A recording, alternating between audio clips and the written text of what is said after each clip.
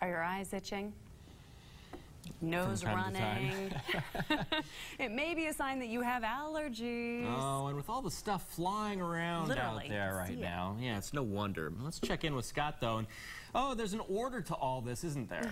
There actually is an order to this. It's that time of year again, unfortunately, and the season really kicks off in a bad way for people who are allergic to tree pollen. Tree pollen is the first pollen that comes out. It can really come out with a vengeance as well. This information is going to come from the Boise Valley Asthma and Allergy Clinic. They'll give the pollen count every Tuesday through Friday. It's available every Tuesday through Friday at bvaac.com, Boise Valley Asthma and Allergy Clinic.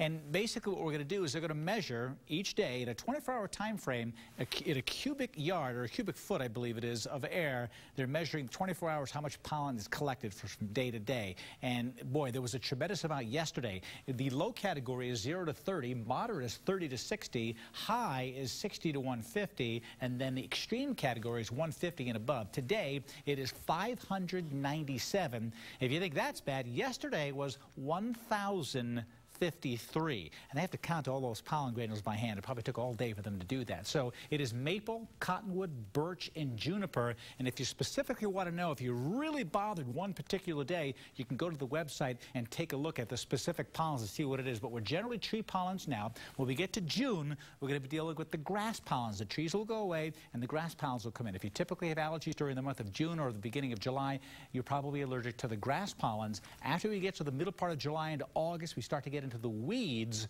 and then the weed season kind of winds down into the sage season, which can really be brutal on some folks. Sage blooms. That's all that sagebrush out of the desert. It blooms in September, and so that's the last pollen that we'll get. So if you're allergic early in the season, it's either trees and grasses. If it's later in the season, it's weeds, or it is sage. If you've got questions and you want answers, maybe you can email me at weather@fox9now.com. Early in the season? I do. My eyes. Late in the season. Oh. Yeah, I know. I don't even want to talk about it. It makes them itch more. That's right. I just want to put my head in the bag and go to sleep.